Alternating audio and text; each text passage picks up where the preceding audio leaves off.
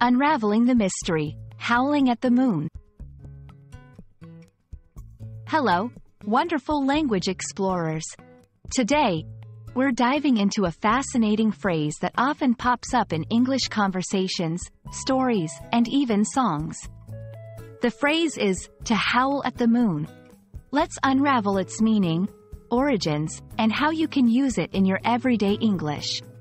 Whether you're an English language learner or just someone intrigued by the beauty of expressions, this video is for you. First, let's break down the literal meaning of to howl at the moon. To howl means to make a long, loud, doleful cry, typically associated with wolves or dogs. And, as you might guess, the moon refers to the Earth's natural satellite that shines bright in the night sky.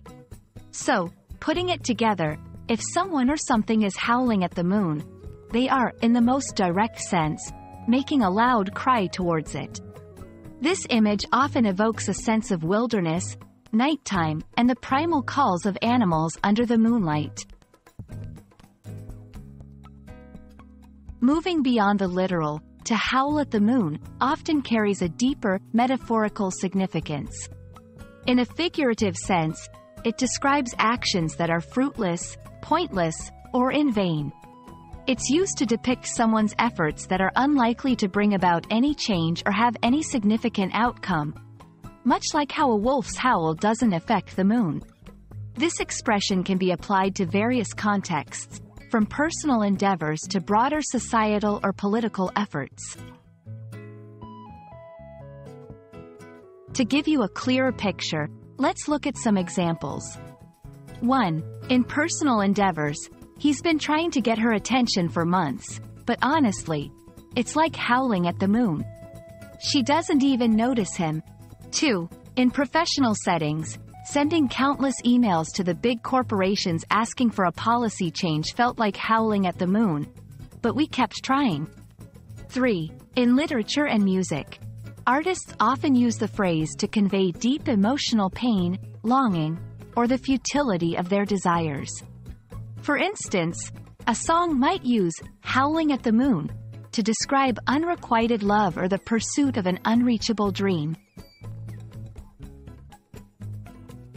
When using to howl at the moon, it's important to understand the context you're applying it to.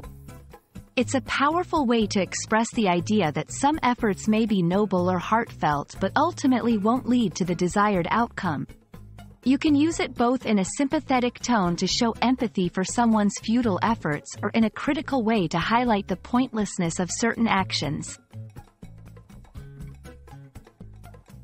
We hope this exploration into the phrase, to howl at the moon, has enlightened and entertained you. English is a language rich with expressions that capture the human experience in vivid detail, and understanding these phrases can not only enhance your linguistic skills but also deepen your appreciation for the nuances of English. Keep chasing the moon with your learning, and remember, not all howls are in vain, some lead you to new understandings.